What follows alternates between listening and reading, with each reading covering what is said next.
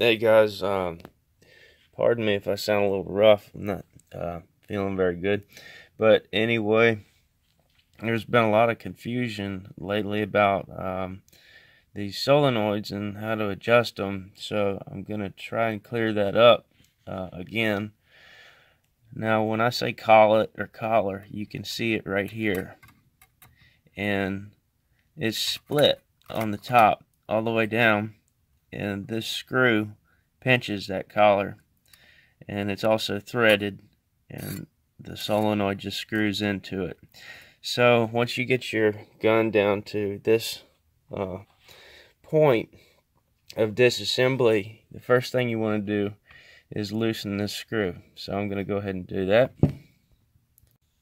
So now it's loose, and a lot of times that collar in there, especially if you're like in a humid environment, it's made out of carbon steel, so it will actually seize up on you, but it's supposed to slide forward. I don't know if this one's stuck or not. Let's see by pushing on the back of the solenoid.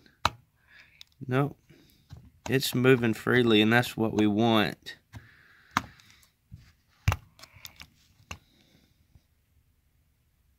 Went ahead and took the collar all the way out so you guys could get a better look at it.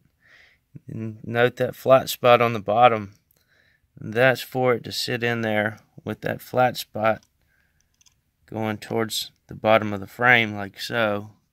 It corresponds in there with a flat spot on the bottom, and that gives you the right alignment for that screw to pinch on your collar and pinch the threads, so you don't have any movement like so, or like this.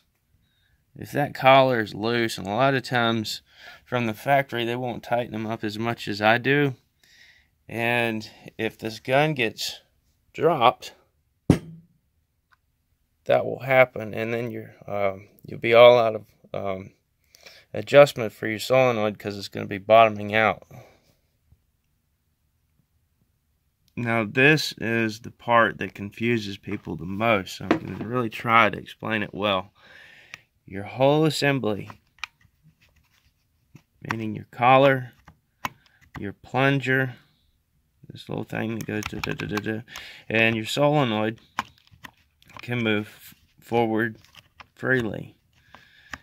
Now, your plunger can move independently, and to fully adjust for maximum power, you want that plunger, there it is on the valve, you want to push it in, and then see how far the whole assembly goes forward when you press on the entire assembly, basically like the back of the...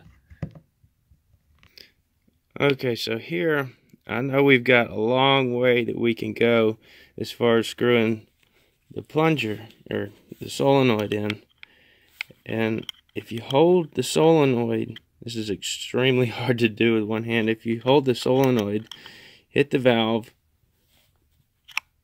and then you press, well, we're not even depressing the valve, so we're going to screw it in a little bit more. And pull everything back. We're hitting the valve. Now we're going to push the whole assembly forward, and that collar is going to move from the back of the frame, and it's going to move forward. See that? That's how much further I can screw in my solenoid before it bottoms out. I'm going to back off of this to show you a little bit better. Try to get it to come out more.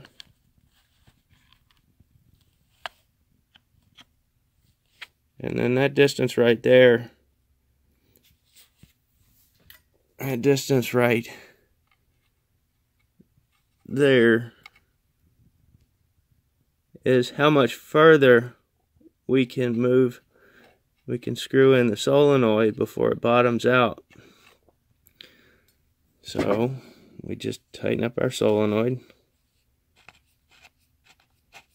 a little bit, bring everything back.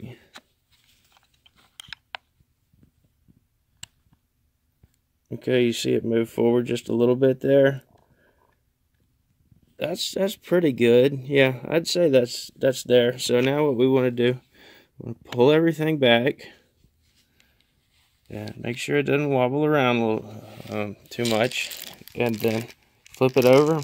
We're going to tighten that screw and we'll be done. Now after you do this, there's a couple of things you need to be aware of. You need to have your solenoid aligned vertically and horizontally when you do this.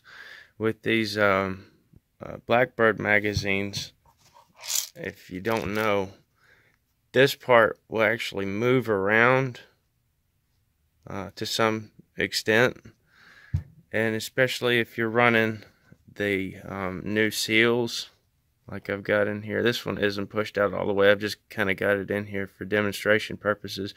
But what that'll do is when you lock this down, it will press on it because you've only got that one claw that holds it right here. There's nothing on the other side, so it'll want to torque it like this way.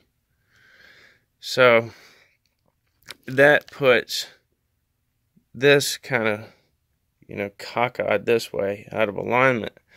And what that often does is it'll make your solenoid strike on the side of the valve seat, because as you get your plunger further in there, if you see how it's designed, it's got that fatter piece on it, so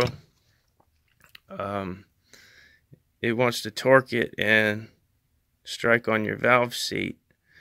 So you get your vertical alignment from adjusting your latch plate until you're dead center, striking the valve.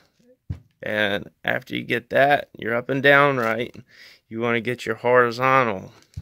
And I showed you in another video, but what I did was I just, with the barrel completely out, the barrel breech out, I put a couple of pieces of tape in here until I had it to the right thickness where it actually pushed the valve body in the correct alignment horizontally. So this is my Bumblebee magazine, and I've got this one dead center. I've been shooting it and it hasn't hit off center once, and I put a couple thousand rounds through it. About the only other thing to be aware of is that this is probably not going to damage your valve seat if you're just running CO2 and stock voltage. So it's much more, all this is much more important when you start running, say 5S packs, 18.5 volts or 24 volts, because that solenoid is just rocking so much harder. And I've noticed that if I get my solenoid adjustment too close, what'll happen is when I'm really running it hard, this plunger will actually stretch out a little bit and start hitting on the valve seat.